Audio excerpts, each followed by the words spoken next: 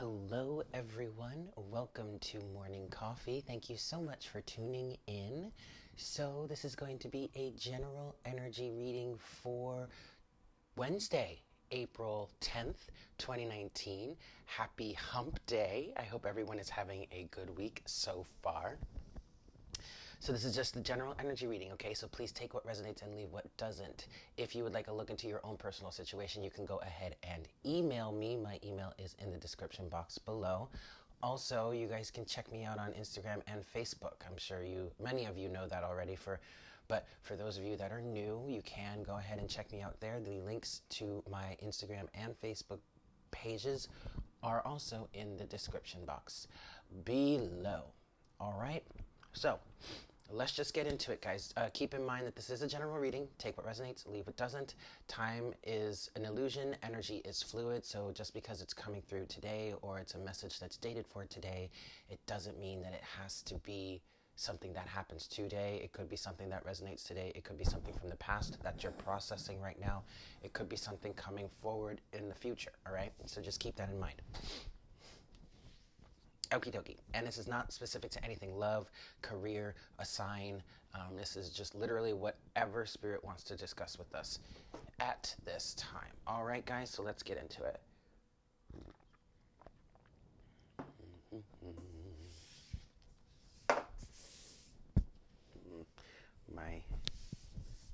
There we go. Okay. My mug made my table wet. Okay. Here we go.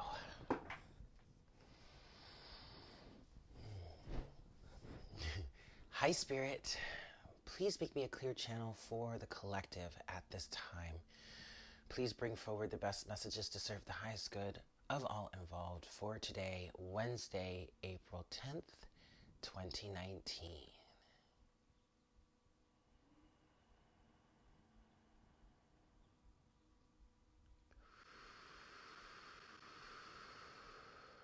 Thank you so much, Spirit.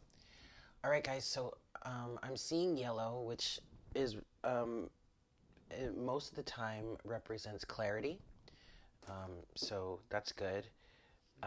But also, this is just speaking to springtime in April and, the sun shining and it's getting warmer and, spring has sprung and illumination is coming in the form of, just things getting brighter and sunnier and happier, and the trees are blooming, the flowers are growing and blooming, or at least are going to be, and that's a really good thing, really bright and beautiful energy. And with that comes pink, which is unconditional divine love. So this is really just, Spirit just wants all of us right now to take a moment, whether it's right now or at some point in your day, to just appreciate nature, life, the cycles of nature, the cycles of the season. We just came out of winter and we're still kind of moving through that Mercury retrograde energy, right? It's still in shadow period. But, now is a time to really be thankful, grateful, and appreciate and allow yourself to feel the energies of love that the divine is really just pouring into us right now. Like, this is really a very loving time for us, a very nurturing time. They're trying to help many of us feel better, right? Okay, I'm going to give this one more shuffle, and then we'll see what we've got for today. All right, guys. Wednesday, April 10th. Best messages, please, Spirit. Happy Hump Day to everyone. I'm having trouble shuffling this today. There's one. Okay. Uh-oh. All right. Okie dokie. Underneath the deck, we have the Eight of Wands. All right, so this is clear and concise communication, swift movement. We have a lot of cards here. We've got Judgment, Six of Swords, Knight of Swords, the Tower. Two of Swords, the Empress.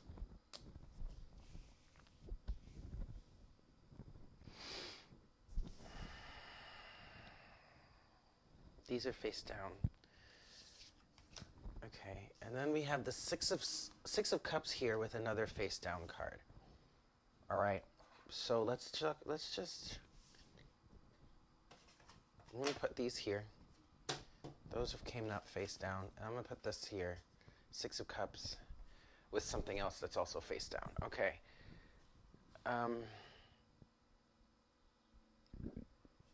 There's a judgment call that's being made here, you guys.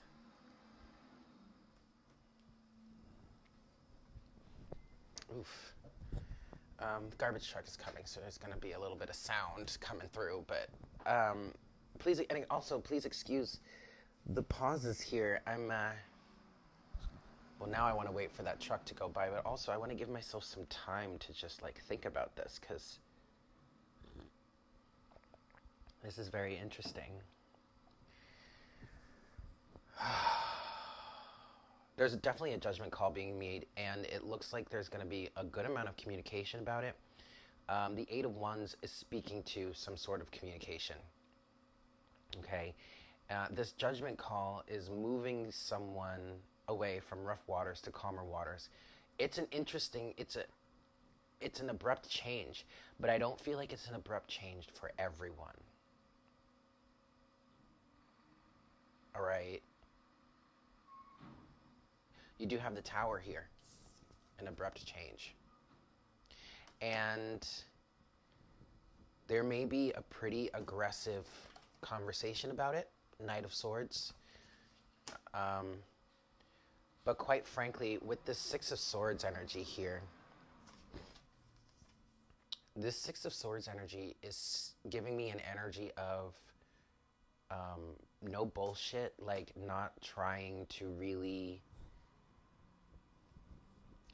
discuss it in a way where we squash things and we move on together or something like that. This just feels like someone wants to really just move on from the drama or the difficulty. Moving from rough waters to calmer waters. And what it feels like in this moment is this person is moving from rough waters to calmer waters with intentions of just being free from any sort of turmoil. Just freedom. That's what this feels like the most. Freedom. Wanting freedom. At whatever it costs. You know, it's not about sacrificing for that freedom anymore. It's like, no, I want what I want. I want this freedom. I deserve this freedom. Judgment. Okay? Now, the confusing thing about this right now is you have the Two of Swords with the Empress beneath that. So this either could be a form of mental balance, mental clarity. Okay, this could be a refusal to fight, to argue, to discuss it much. Because this Two of Swords kind of feels pretty decisive, you know, even though typically it's not a decisive energy, it's actually very indecisive sometimes. It feels, in this sense,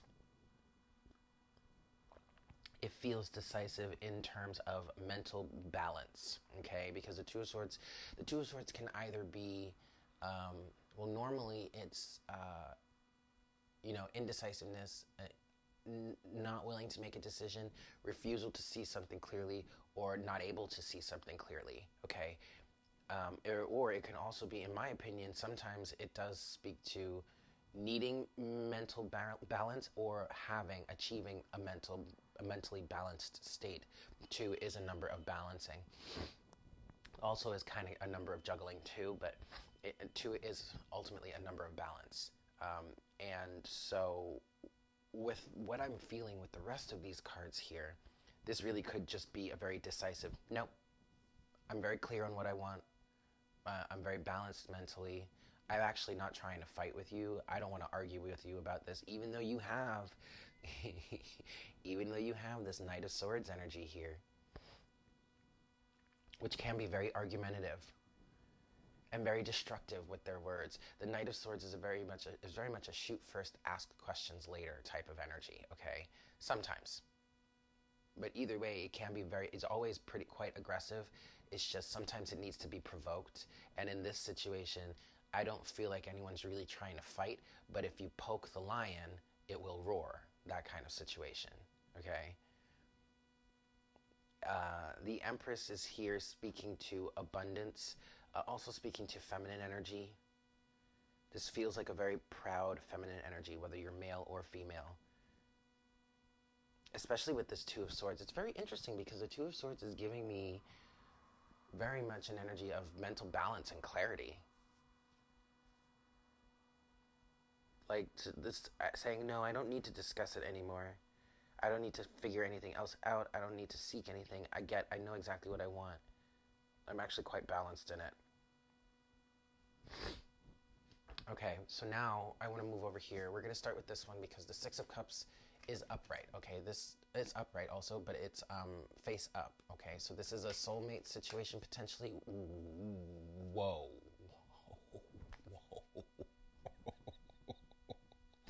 Wow. Okay.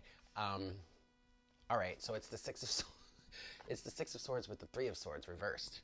Yowza. Okay, so yes, we are dealing with a soulmate situation here. We're dealing with a relationship, a love relationship, a partnership. It could be a long-standing one. It could be someone from your past.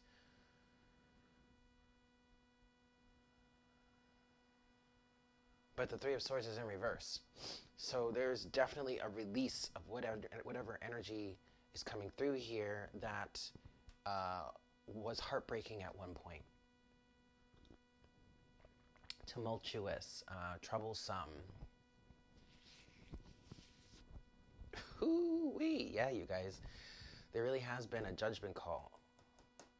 It's either coming down the pipeline or it's already been made. In some cases, it's already been, this has already been discussed. In other cases, it's coming. It's a situation.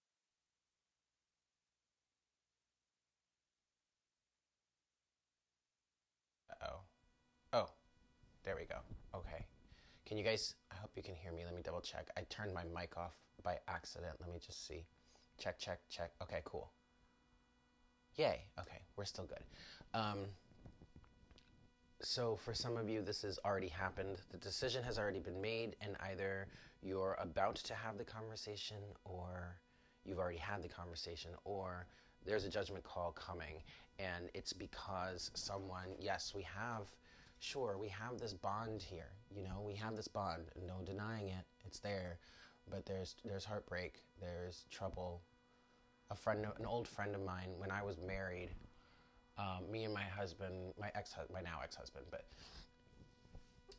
we were going through a little bit of a rough patch, and this friend of ours who I ended up she lived in the building, but she said this thing once that, oh my God, it just got so under my skin. But she goes, "Trouble in paradise," and I'm like, are you kidding me? But yeah, that's kind of what this feels like. Okay. Now we have these two other cards that were face down. Ouch. Ooh, wow. Okay. 10 of Wands with the Hermit. So someone is really ready to give up the struggle here. Really, really ready. And it's an energy of, I would much rather be alone than deal with this bullshit. Is what the Hermit and the 10 of Wands has to say about it. Okay? Like, seriously, like I don't need this. I don't need this.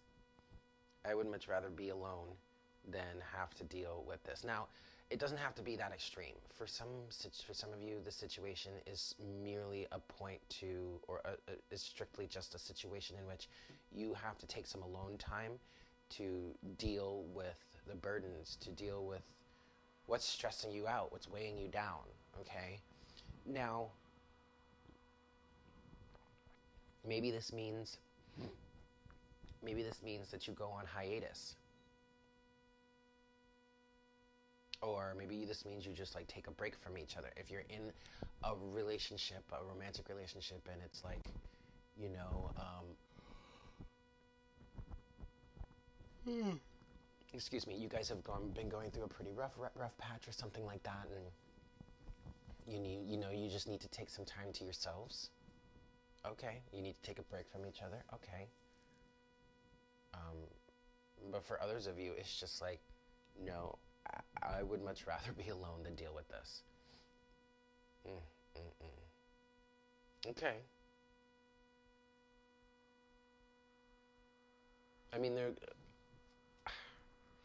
we don't have the Nine of Pentacles yet because it could come out with the clarifiers.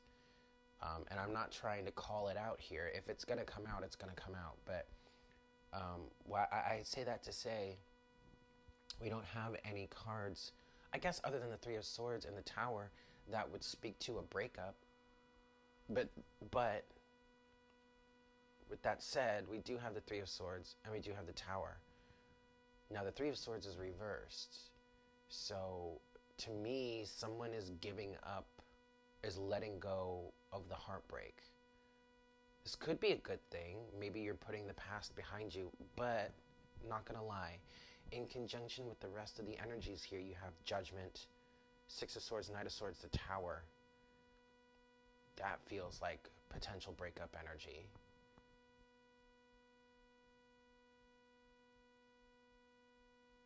It doesn't have to be, though. The Tower is really what puts the icing on the cake. Just because it's a major, massive, abrupt change. Now, this could just be a big, massive change within your relationship, okay? It really could be. But at the same time,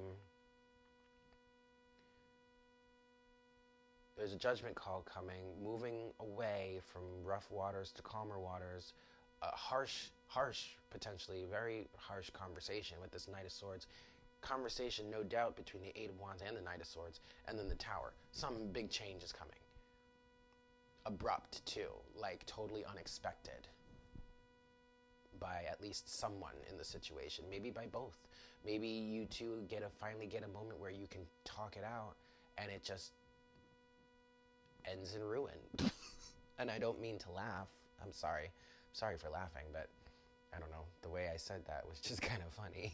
I don't know. Not that a breakup is funny. Again, I apologize. I'm not trying to laugh at you, or anyone that might be going through something like that. God, now I feel terrible, but I don't know why. I don't know why. The way I said that, it felt funny. Anyway, it's not a laughing matter, Eric. You know what, though? There is a lightheartedness to it, and that's kind of what the Three of Swords in reverse is giving me right now. It's like, whatever. Whatever. I'm done dealing with this. So maybe that is funny to someone out there, especially if you're in this energy of, I would much rather be alone than deal with the burden. And I also heard the heartache. Okay? The Hermit and the Ten of Wands. I would much rather be alone than deal with the heartbreak. So maybe you guys do have a conversation in which you're trying to make it work yet again, and it just crumbles. It just literally just falls to pieces. And all you can do is just laugh and be like, all right, look, whatever. I'm moving forward. I'm moving on. It's been great. I wish you well, but I'm going in a new direction. And that's also what this Two of Swords with the Empress is saying. It's like, yes, in this situation, the Two of Swords is giving me an energy of being mentally balanced, really very clear on what it is you want, okay? Very black and white about it. No ifs, ands, or buts. It's almost like a Queen of Swords energy, almost, in how clear you are about this, or whoever is about this. Coupled with the Empress, it's like, whatever, dude. Like, I don't have to stay here and deal with this shit. There are plenty of fish in the sea. or there are plenty of opportunities for me to meet someone new and have a much better relationship potentially, or there is plenty for me to do outside of having this relationship. Like, I have a life other than just this relationship. That's what the Two of Swords and the Empress kind of feels like, okay? So yeah, it kind of, maybe it is a little funny at this point. You know, maybe you do need to laugh about it. Maybe you've just been struggling at this for a very long time, and now something's finally got to give. You know, the Three of Swords in reverse can kind of be seen as the straw that broke the camel's back, right? That was just literally the last straw. I'm not going to allow myself to feel like this anymore. I don't care if we have a bond, a strong soulmate bond. Uh-oh.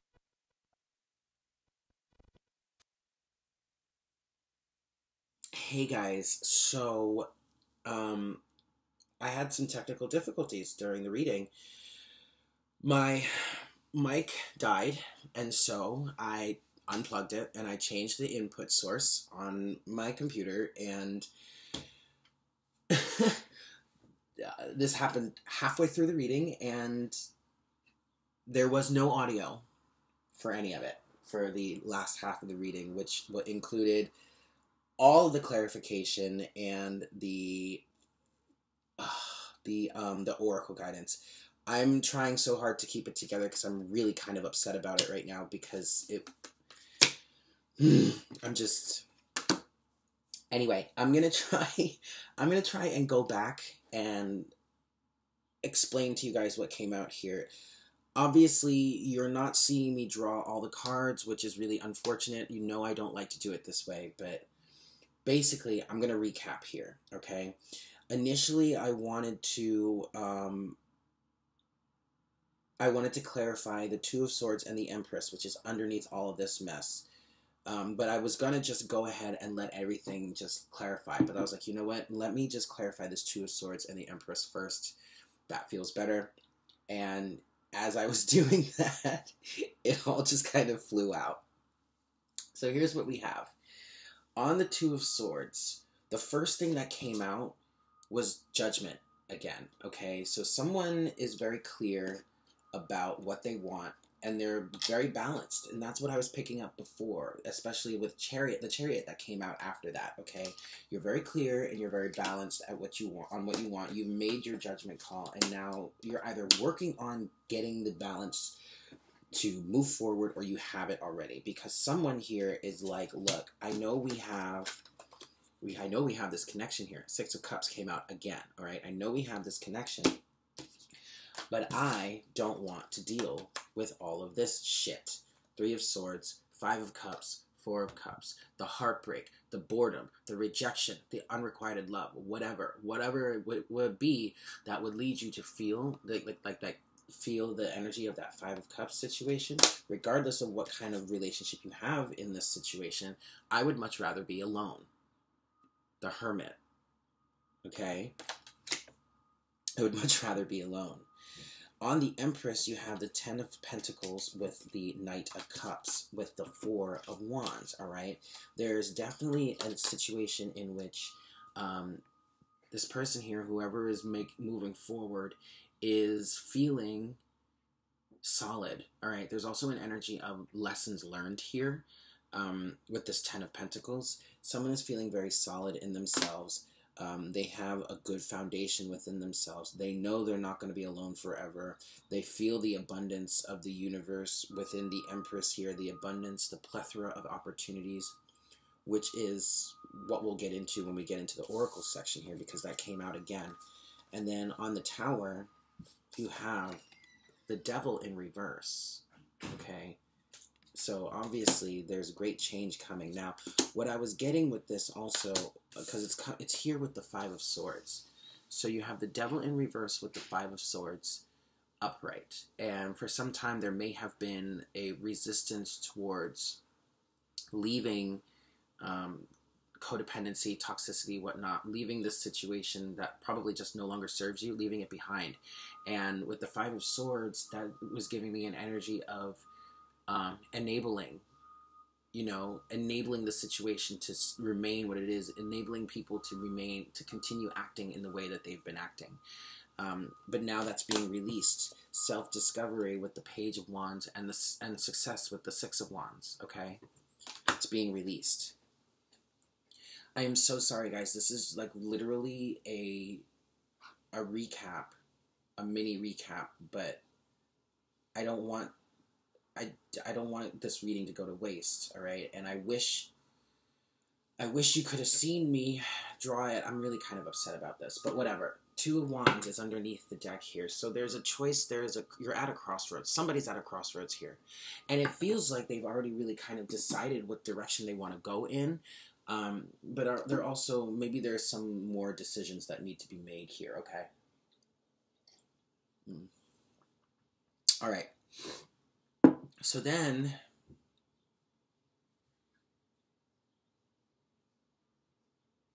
give me a second. I just want to make sure that I recapped everything. Yeah.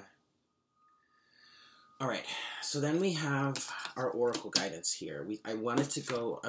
I was feeling called to go with the animal spirits, and the first card that came out was Butterfly. And I was saying, when that card came out, the first thing I heard was Mariah Carey's song Butterfly. And also I mentioned that last week, you know, we've been doing these soulmate readings, I mean, for the last week and a half now. But last week, all week, I had Mariah Carey's song Shake It Off, like running in repeats through my head all week. And so it's really interesting now that we have this card coming out, Butterfly, and it's accompanied by another one of her songs. I'm going to read these again, because I already did it once, but I'm not going to skip over this part. I'll read them. Butterfly, undergoing great change and transformation. The energy of the butterfly is with us during periods of transition. Since air is the element of the heart, this change usually involves relationships, or if you love your job, perhaps your career. Since transition is accompanied by some amount of discomfort, be extra patient and kind during this time, especially if the butterfly is you. Let solid friends and activities support you like a, quote, cocoon. Committing to one daily routine, a meal, practice, or prayer, done at the same place and time, will do wonders for lifting a butterfly's spirit. When in balance, butterfly is cheerful and graceful. When out of balance, butterfly is fragile and frustrated.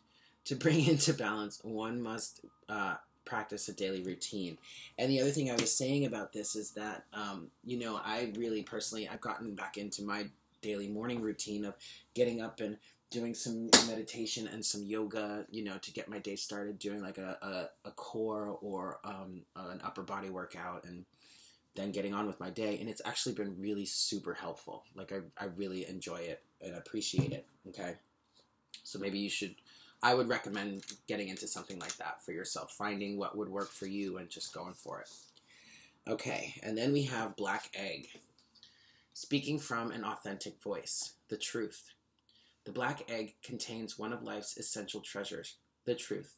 Inside of it resides no confusion, excuses, small talk, noise, or lies, not even white ones. This living and breathing vessel harbors only that which rings true. When this essence is in balance, we speak slowly and clearly.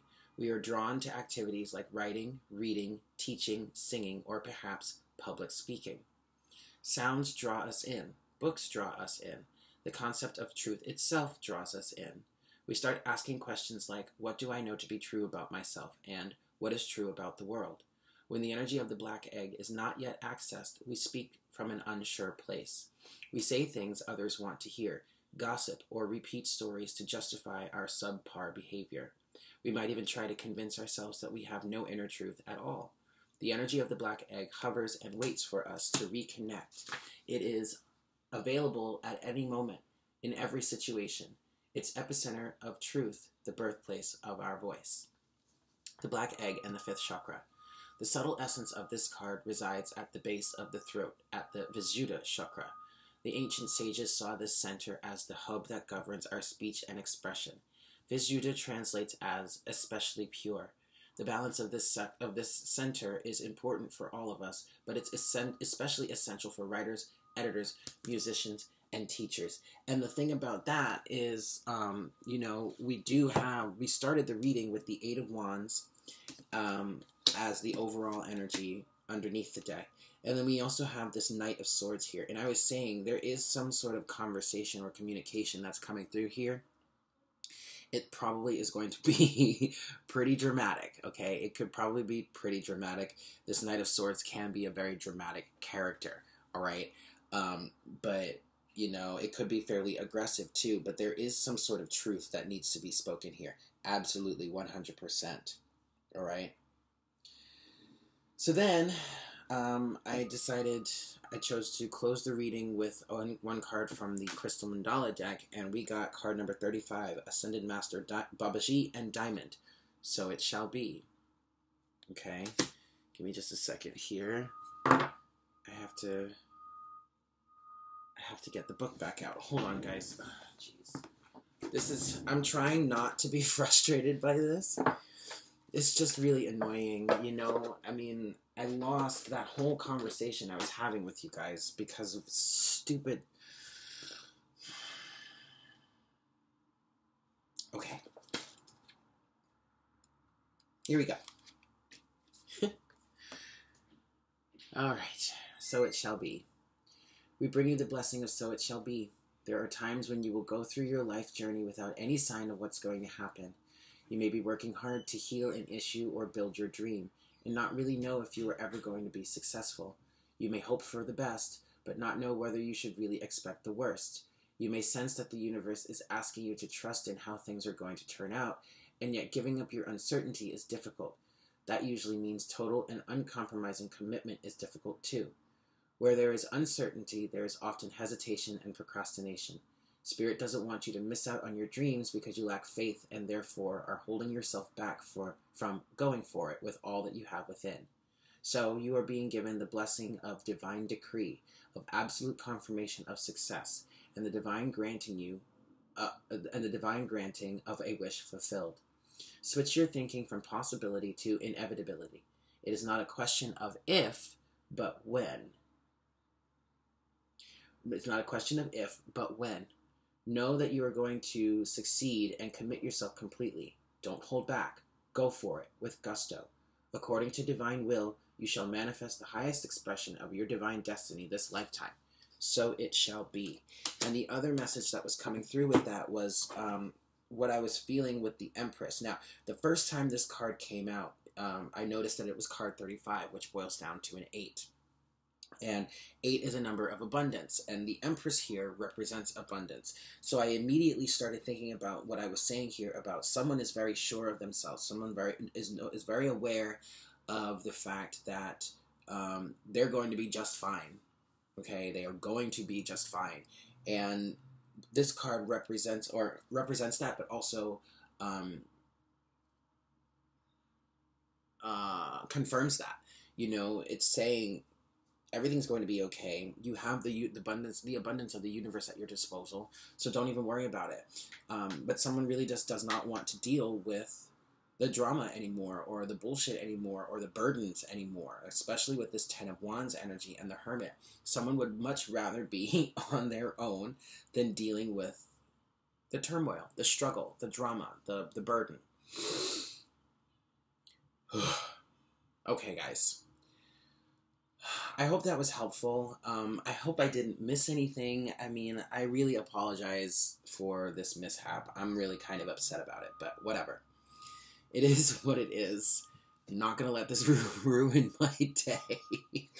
I hope you guys enjoyed. I hope this was helpful. Thank you so much for tuning in. I hope you guys have a great day, and I look forward to connecting with you again tomorrow for our next cup of coffee with a fresh pair of batteries in my microphone. Okay? Take care. Mwah! Bye.